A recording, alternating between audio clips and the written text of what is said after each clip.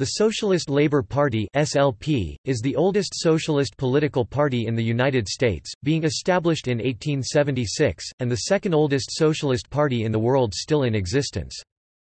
Originally known as the Workingmen's Party of the United States, the party changed its name in 1877 to Socialistic Labor Party and again sometime in the late 1880s to Socialist Labor Party. In 1890, the SLP came under the influence of Daniel de Leon, who used his role as editor of the weekly People, the SLP's English-language official organ, to expand the party's popularity beyond its then largely German-speaking membership. Despite his accomplishments, de Leon was a polarizing figure among the SLP's membership. In 1899, his opponents left the SLP and merged with the Social Democratic Party of America to form the Socialist Party of America. After his death in 1914, de Leon was followed as national secretary by Arnold Peterson. Critical of both the Soviet Union and the reformism of the Socialist Party of America, the SLP became increasingly isolated from the majority of the American left. Its support increased in the late 1940s, but declined again in the 1950s when Eric Haas became influential in the party. The SLP experienced another increase in support in the late 1960s, and again subsequently declined. The SLP last nominated a candidate for president in 1976 and in 2008 closed its national office. The party advocates socialist industrial unionism, the belief in a fundamental transformation of society through the combined political and industrial action of the working class organized in industrial unions. Organizational history. Forerunners and origins. In 1872, the International, a European-based international organization for a variety of different left-wing socialist, communist and anarchist political groups and trade union organizations, moved its headquarters to New York City.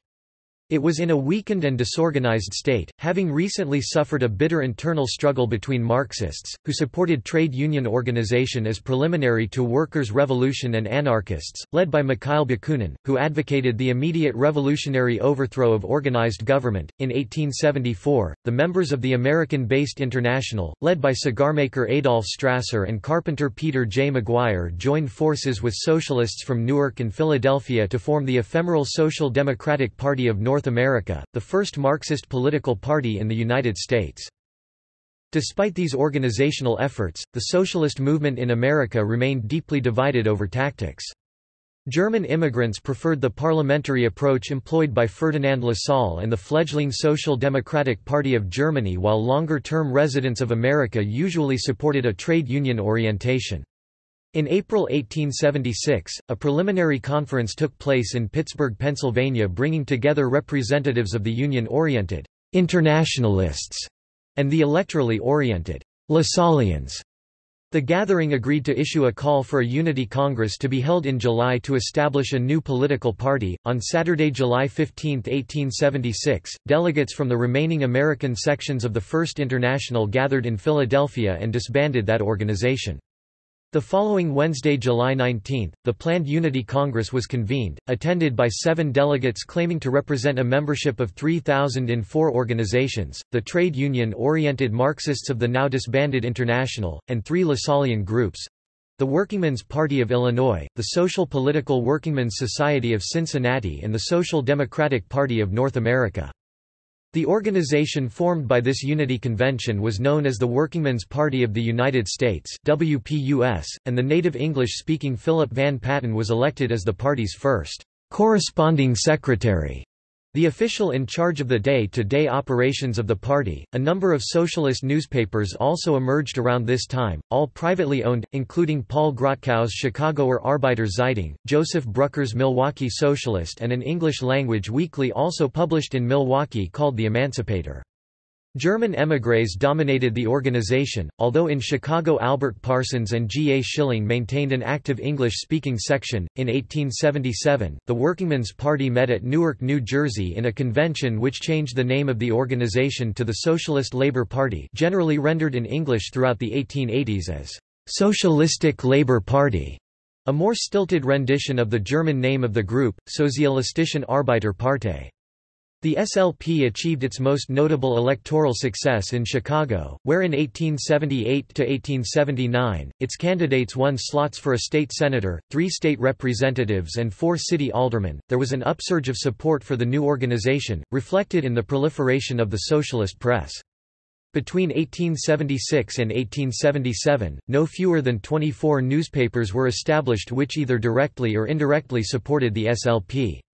8 of these were English-language publications, including 1 daily, while 14 were in German, including 7 dailies.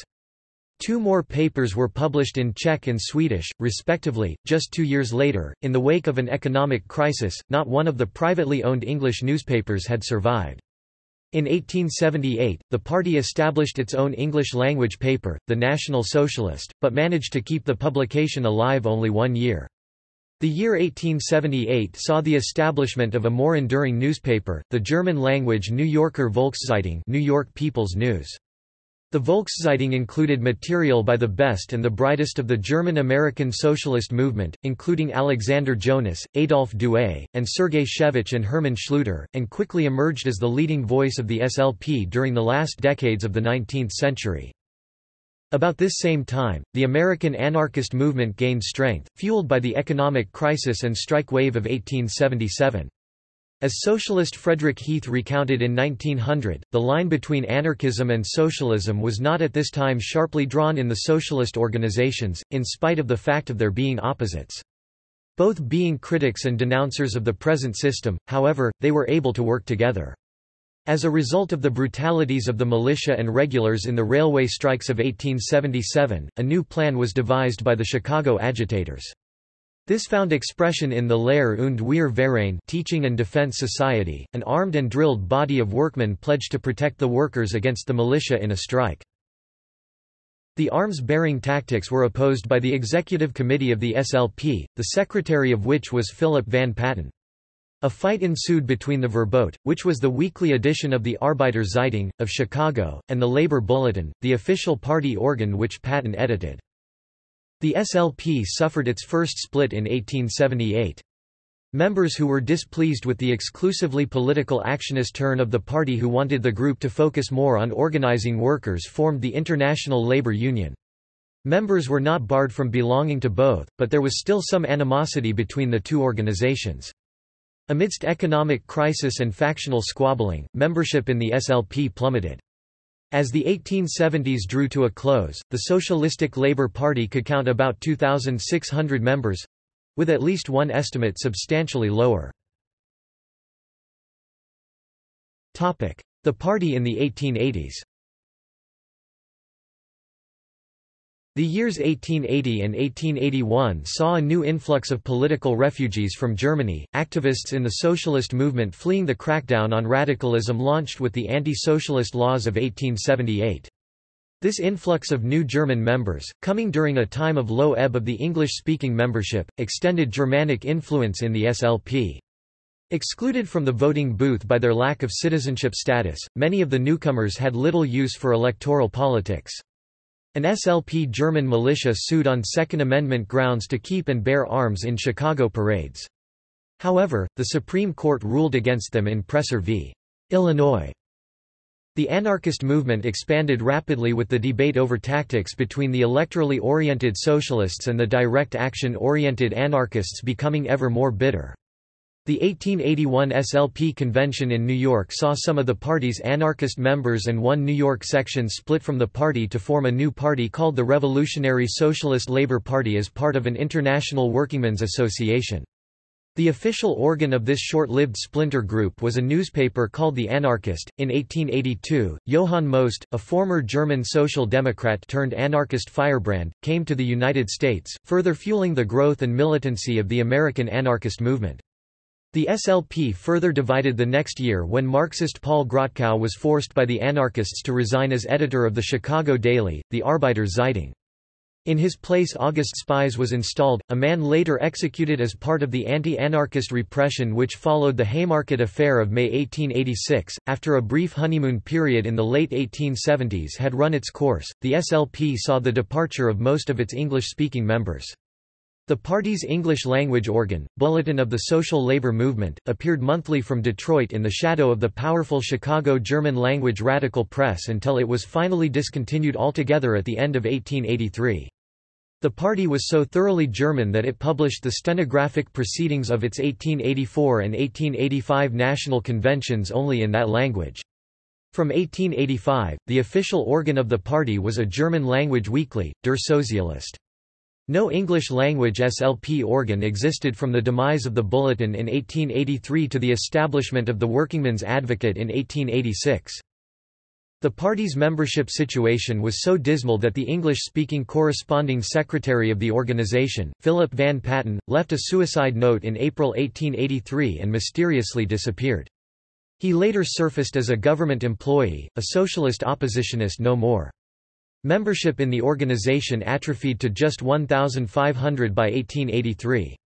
What growth there was among the American radical movement was experienced by the rival anarchist organization, the International Working People's Association (IWPA), also sometimes referred to as the International Workingmen's Association, a split between the electorally oriented SLP and the revolution-minded IWPA, which took with it a good portion of the SLP's left wing, including such prominent leaders as the English-speaking orator Albert Parsons and the German-speaking newspaper editor August Spies, began to develop early in the 1880s, with the split formalized by 1883, a year in which the SLP and the IWPA held competing conventions in Baltimore and Pittsburgh, respectively. At its December 1883 Baltimore convention, the SLP made a vain effort at re-establishing organizational unity with the IWPA, adopting a particularly radical proclamation in the name of the party and eliminating the position of national secretary to allow the form of decentralization favored by the anarchists. The issue of violence proved an insurmountable barrier to unity between the SLP and the anarchist movement, and as Paul Grotkow, Alexander Jonas and their co-thinkers began to again forcefully espouse the Marxist point of view in 1884, the SLP began to rebound. In March 1884, the SLP consisted of 30 sections and 2 years later it had doubled. 3 new privately owned English-language newspapers were briefly established, although none could achieve the critical mass of subscribers and advertising revenue necessary for survival. The SLP attempted to again make a foray into American electoral politics despite its still heavily German composition, taking an active part in the 1886 New York City mayoral campaign of single tax advocate Henry George. The party remained almost completely separated from the English-speaking workers' movement and longing for leaders who could traverse the seemingly insurmountable language barrier which limited the organization to a sort of Teutonic ghetto. Throughout the decade of the 1880s, the SLP was based upon local sections, coordinated by a loose national executive committee based in New York City. It was not until 1889 that any move was made to establish intermediate state levels of organization. The party and the labor movement. The SLP did attempt to play an influence in the existing labor movement during the decade of the 1880s. As early as 1881, National Secretary Philip Van Patten joined the Order of the Knights of Labor, the leading national union of the day. A decade later, the SLP retained a faith in the established trade union organizations to conduct their own affairs along a generally socialist course. In each issue of The People during 1891, the weekly affairs of the New York Central Labor Federation, the New York Central Labor Union, the Brooklyn Central Labor Federation, the Brooklyn Central Labor Union and the Hudson County, New Jersey, Jersey City Central Labor Federation were covered in detail under the recurring headline, "Parliaments of Labor." The doings of individual unions in the New York area and around the world were similarly covered in short summary. Despite its active role as cheerleader and publicist, the SLP was unable to exert any sort of real influence in the Knights of Labor until it was already in steep decline toward the start of the 1890s, when it won effective control of the New York District Assembly of the K of L in 1893. In that same year, Socialist delegates to the governing General Assembly of the K of L were largely responsible for the defeat of Terence Powderly and his replacement by J.R. Sovereign as Grand Master Workman, the chief executive officer of the organization. So great was the SLP's influence that the newly elected Sovereign promised to appoint a member of the party as editor of the Journal of the Knights of Labor. When he recanted on this pledge, a bitter feud erupted, ending with the December 1895 General Assembly refusing to seat de facto SLP party leader Daniel de Leon as a delegate from District Assembly 49, resulting in an outright break of the two organizations and withdrawal of the greater part of the New York district from the organization, thereby hastening the Knights of Labor's demise. The coming of Daniel de Leon. The year 1890 has long been regarded as a watershed by the SLP as it marked the date when the organization came under the influence of Daniel de Leon. A native of the South American island of Curaçao, de Leon had been resident in the United States for 18 years before he began to play a leading role in the American Socialist movement. De Leon attended a gymnasium in Hildesheim, Germany in the 1860s before studying at the University of Leiden, from which he graduated in 1872 at the age of 20. De Leon was a brilliant student—well versed in history, philosophy and mathematics. He was also a linguist with few peers, possessing fluency in Spanish, German, Dutch, Latin, French, English and Ancient Greek, and a reading knowledge of Portuguese, Italian and Modern Greek. Upon graduation, de Leon immigrated to the United States, settling in New York City. There he made the acquaintance of a group of Cubans who sought the liberation of their native land and edited their Spanish-language newspaper. De Leon paid the bills with a job teaching Latin, Greek and math at a school in Westchester, New York. This teaching job enabled de Leon to finance his further education at Columbia Law School, from which he graduated with honors in 1878. Thereafter, de Leon moved to Texas, where he practiced law for a time before returning to Columbia University in 1883 to take a position as a lecturer on Latin American diplomacy. De Leon seems to have been further politicized by the 1886 Workers' Campaign for the 8-hour day and the brutal excesses of the police which came with it.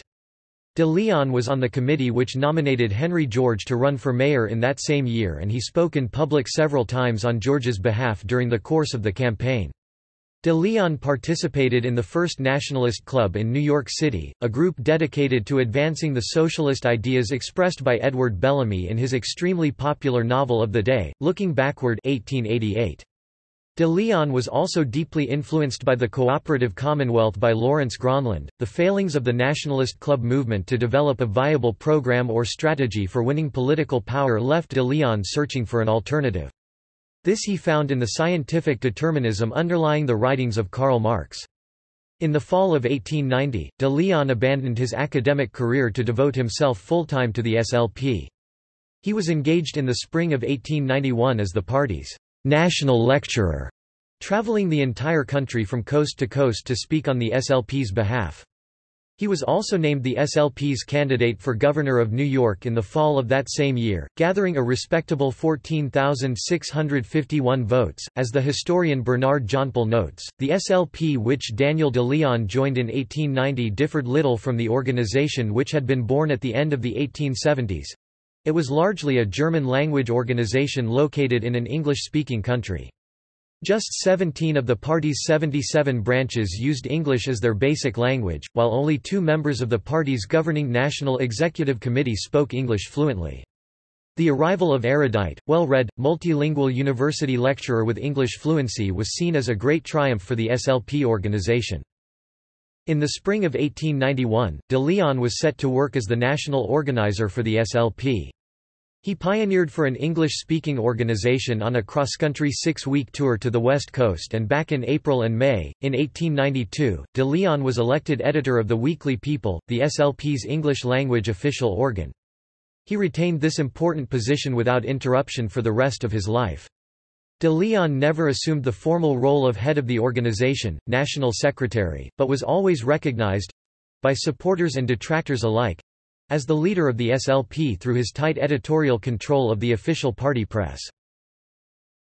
While increasing the exposure and popularity of the organization among the American-born during his editorial tenure, de Leon proved to be a polarizing figure among the SLP's membership during his editorial tenure. As historian Howard Quint notes, even de Leon's opponents were usually willing to concede that he possessed a tremendous intellectual grasp of Marxism. Those who had suffered under his editorial lashings looked on him as an unmitigated scoundrel who took fiendish delight in character assassination, vituperation, and scurrility. But most of de Leon's contemporaries, and especially his critics, misunderstood him, just as he himself lacked understanding of people. He was not a petty tyrant who desired power for power's sake. Rather, he was a dogmatic idealist, devoted brain and soul to a cause, a zealot who could not tolerate heresy or backsliding, a doctrinaire who would make no compromise with principles. For this strong-willed man, this late 19th-century Grand Inquisitioner of American socialism, there was no middle ground. You were either a disciplined and undeviating Marxist or no socialist at all. You were either with the mischief-making, scatterbrained reformers and labor fakirs, or you were against them.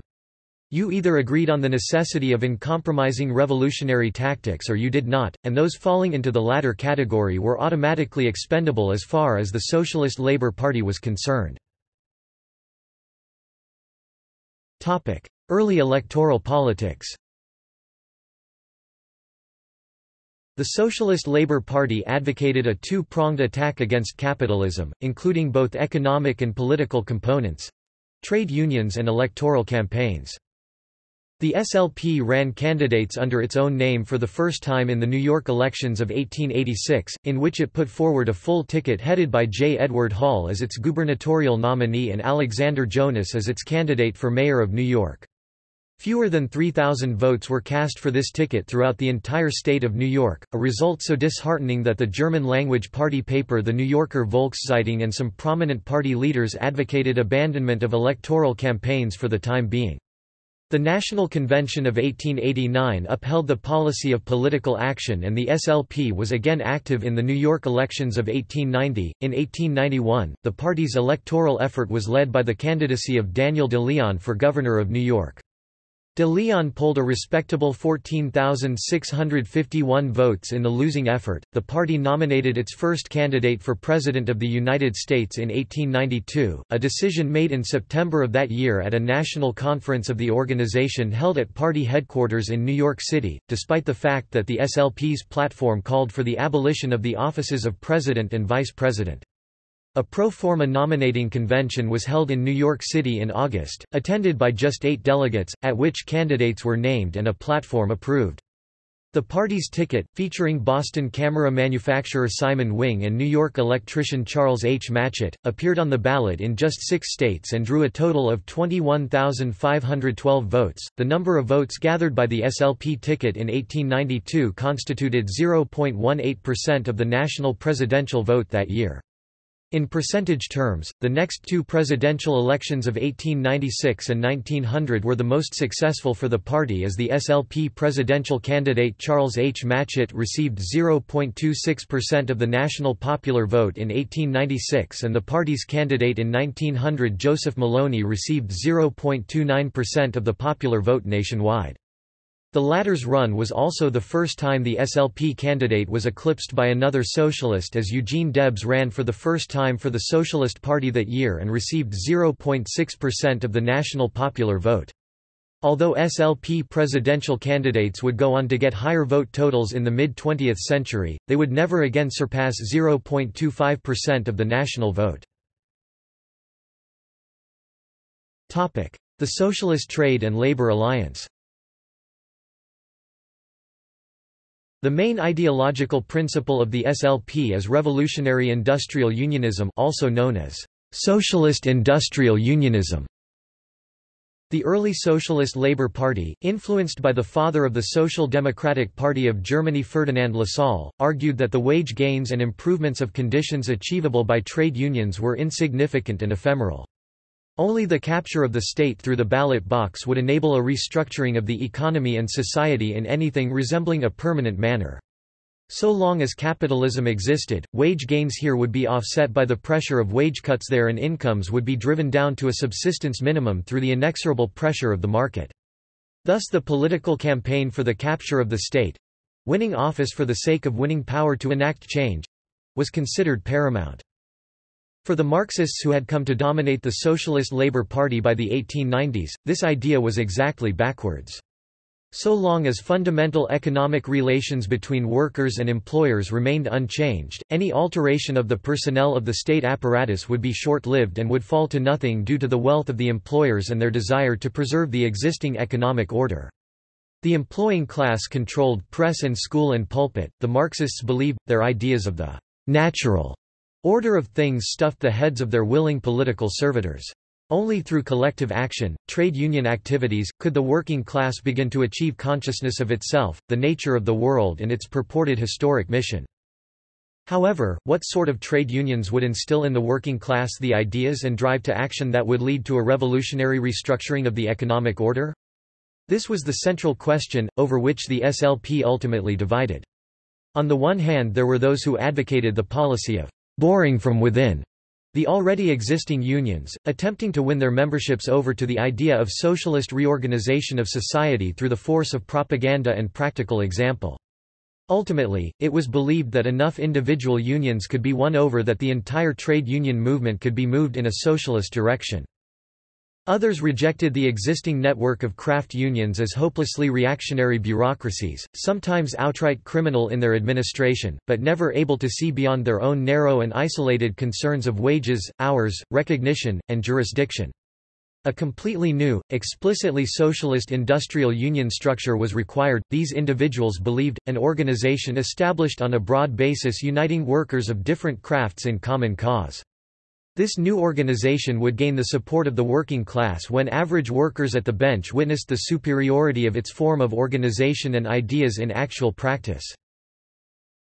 At the SLP's National Convention of 1896, this issue came to a head with the formation of the Socialist Trade and Labor Alliance, a party-sponsored industrial union federation founded to compete directly with the unions of the emerging American Federation of Labor and the declining Knights of Labor, which eventually became a part of the Industrial Workers of the World when that organization was founded in 1905.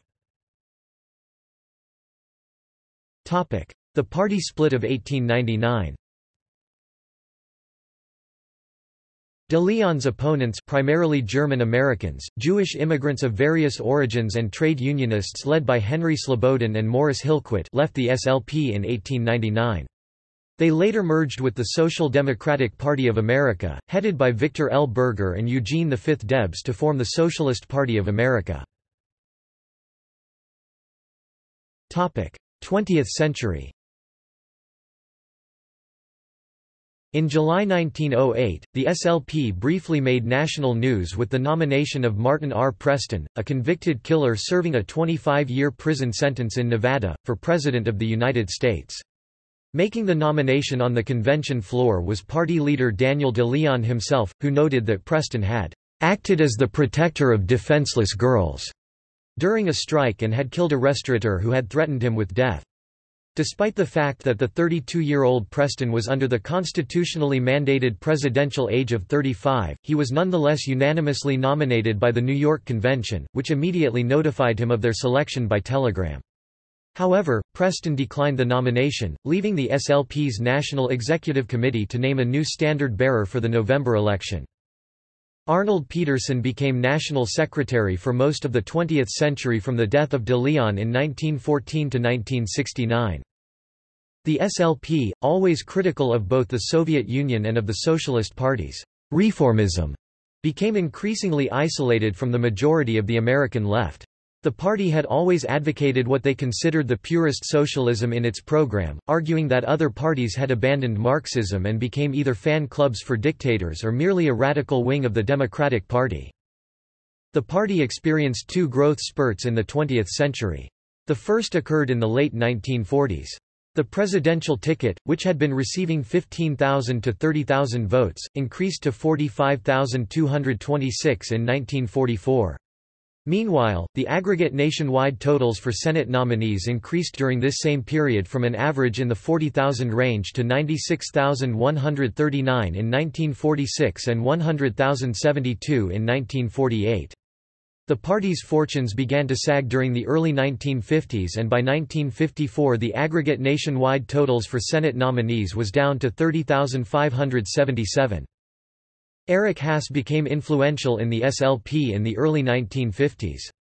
Haas, the nominee for president in 1952, 1956, 1960 and 1964, played a major role in rebuilding the SLP. He authored the booklet, "Socialism, a Home Study Course", Haas increased the party's nationwide totals and recruited many local candidates. His vote for president increased from 30,250 in 1952 to 47,522 in 1960, a 50% increase. Although his total slipped to 45,187 in 1964, Haas outpolled all other third-party candidates—the only time this happened to the SLP. Aggregate nationwide totals for Senate nominees increased throughout the late 1960s, hitting 112,990 in 1972. The increased interest in the SLP in the late 1960s was not a permanent growth spurt. New recruits subscribed to the anti-authoritarian views of the time and wanted their voices to have an equal status with the old-time party workers. Newcomers felt that the party was too controlled by a small clique, resulting in widespread discontent. In 1976, the SLP nominated its last presidential candidate and has run few campaigns since then. In 1980, members of the SLP in Minnesota, claiming that the party had become bureaucratic and authoritarian in its internal party structure, split from the party and formed the new Union Party. 21st century. The SLP began having trouble funding their newspaper The People, so frequency was changed from monthly to bi-monthly in 2004. However, that did not save the paper from collapse and it was suspended as of 31 March 2008. An online version, published quarterly, ceased publication in 2011. As of January 2007, the party had 77 members at large as well as 7 sections of which 4 San Francisco Bay Area, Wayne County, Cleveland and Portland held meetings, with an average attendance of 3 to 6 members. The SLP closed its national office on 1 September 2008. Legacy. De Leon and the SLP helped to found the Industrial Workers of the World in 1905. They soon had a falling out with the element that they termed the Bummery, and left to form their own rival union, also called the Industrial Workers of the World, based in Detroit. De Leon died in 1914 and with his passing this organization lost its central focus. This body was renamed the Workers' International Industrial Union and declined into little more than SLP members. The WIIU was wound up in 1924. Famed author Jack London was an early member of the Socialist Labour Party, joining in 1896. He left in 1901 to join the Socialist Party of America. The science fiction writer Mack Reynolds, who wrote one of the first Star Trek novels, was an active member of the SLP. His father, Vern L. Reynolds, was twice the SLP's candidate for Vice President of the United States. His fiction often deals with socialist reform and revolution as well as socialist utopian thought, and his characters often use De Leonite terminology such as industrial feudalism. Topic: Conventions. Topic: Secretaries of the party. Topic: Presidential tickets. All election results taken from Dave Leip's Atlas of U.S. presidential elections and vote for presidential and vice presidential candidates of the Socialist Labour Party. Notable members. Party press. Party owned. Vorbote, The Warning, 1874–1924, Chicago Weekly. Predated the SLP, party organ 1876–1878. Broke with SLP for anarchism in the early 1880s. Arbeiterstimme, Workers' Voice, 1876–1878, New York City Weekly. Predated the SLP under the title Sozialdemokrat. New York Public Library holds master negative film. The Labor Standard, April 1876 to December 1881, New York City. Originally organ of the Social Democratic Workingmen's Party of North America under title The Socialist. New York Public Library holds master negative film. The Social Democrat, c. 1877, New York Daily. The National Socialist, May 1878 to 1879, Cincinnati official organ with John McIntosh as editor. Bulletin of the Social Labor Movement 1879 to 1883, published in Detroit and New York City. Der Socialist 1885 to 1892, German language. Published in New York City. Vorwärts Forward 1892 to 1932, published in New York City. Broke with SLP in 1899 and became privately owned publication. The Workman's Advocate 1885 to 1891, originally published by the New Haven (CT) Trades Council. Official organ of SLP from November 21, 1886. Subscription list taken over by the People in 1891. The People 1891 to 2008, published in New York City by New Yorker Volkszeitung on behalf of the SLP party owned from 1899. Later moved to Palo Alto, California. Pittsburgher Volkszeitung c. 1891, German language. Pittsburgh Weekly. Topic: Privately owned. Topic: English. Advance 1896 to 1902, San Francisco Weekly. Wisconsin Historical Society holds master negative film. The Echo c. 1877, Boston Weekly. Emancipator c. 1877, Cincinnati and Milwaukee Weekly. Emancipator 1894, Cleveland Weekly. The Evening Telegram c. 1884, New Haven Weekly. Lawrence Labor 1896, Lawrence, M.A. Weekly. The Liberator 1896 to 1897.